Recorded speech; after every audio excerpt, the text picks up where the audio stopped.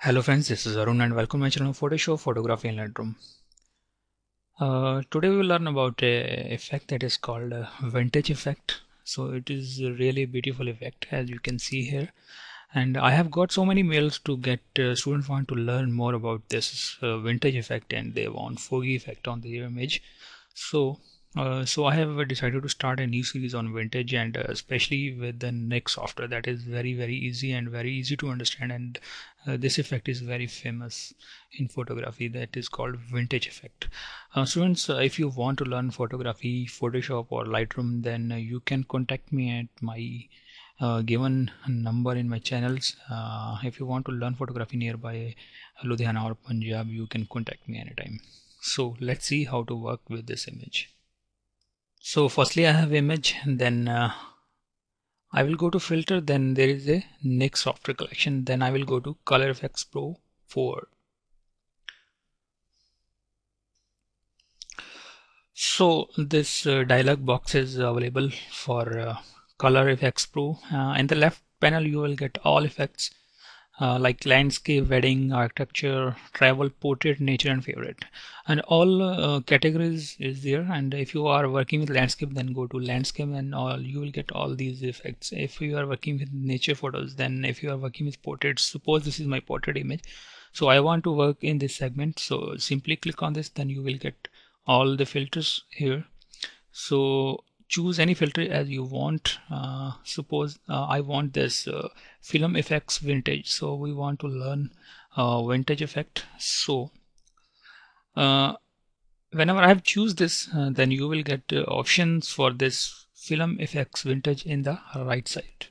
So here are some options like saturation, warm, vintage, brightness, grain per pixel and film strength.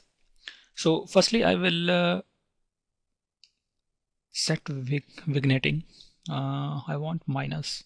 Vignetting means vignetting 100 means the dark area around the image, and if this value is in plus like 61, then you will get white portion around this image.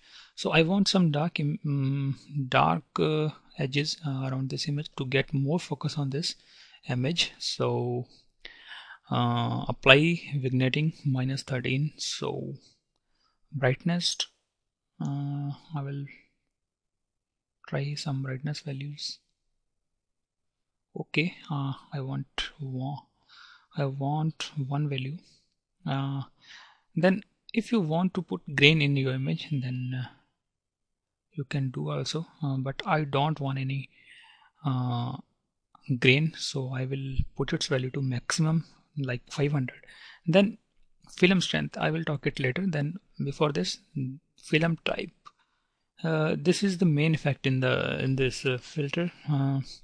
There are so many film types, as you can see here. You can check here, and I will move your mouse uh, on this effect. Then you will got the idea what is going, what effect is putting to this image. So one by one, I will check whatever you like. Then you can put directly on your image. There are so many methods for film type.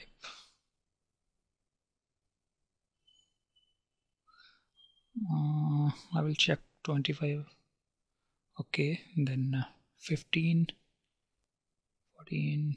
I think I will check also the 6. 6 is also very nice. 6, 12.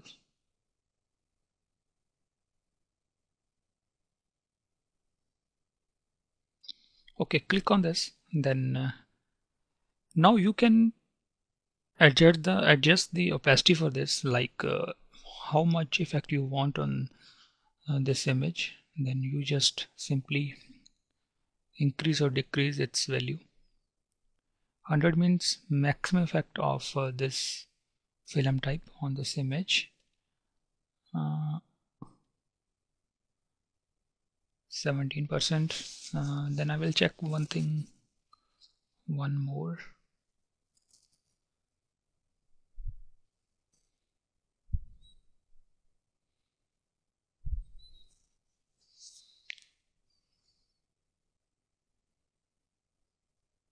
Then I will set it to 8. Then I will adjust vignetting value -24, because I want dark edges around this.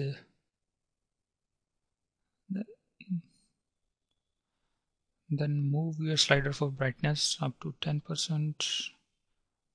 Okay, now you can adjust warm value for your image. Okay, set its value nearby 28. Then if you click on here control points, then you will get this opacity button. Now you can set its opacity for this image. So I want 100% opacity. Okay, if you want to add more filter to this image, if you by mistake directly click on any filter, then you will lose this effect. Now if you want to add more effect, then click on add filter, and then I want landscape, then I want a detail extractor. I love this effect. Now 14%.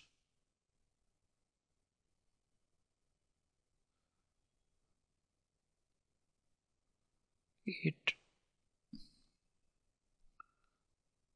saturation. Okay, now add one more effect that is called fog. In portrait you will get, in nature you will get this fog effect. I want fog on this image. Now I will set its intensity. Okay, it is 18, 12. Then I will check all these values. Okay, I think this is working better. And whenever you add the effect to this image, then you will get all effects here, and in future you can change all these values. If I want to change something in my color effects vintage, then you can change here. Okay, then suppose in detail extractor, if you want to change anything, then you can directly change your image. If I will check 5. Okay, then 4. In fog effect,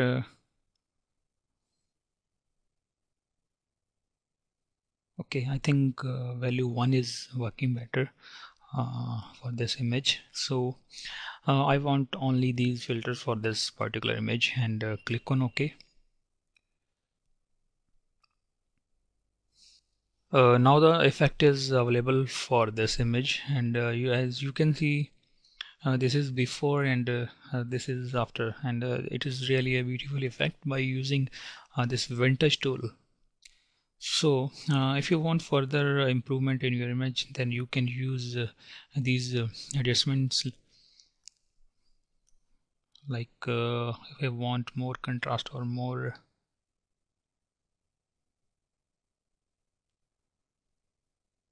Okay, then I will put one more,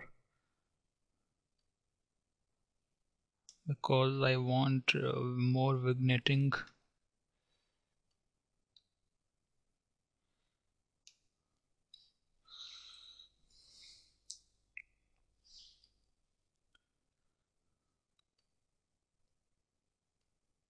Now you can adjust its opacity. Okay, now you can see here this is beautiful effect, and this is final. So there is more focus in the center for this by this layer. So I hope you have liked this video, and please subscribe my channel. If you want to learn photography in nearby Ludhiana or in Punjab, you can contact me in my given number. So thank you friends, keep watching on Creation.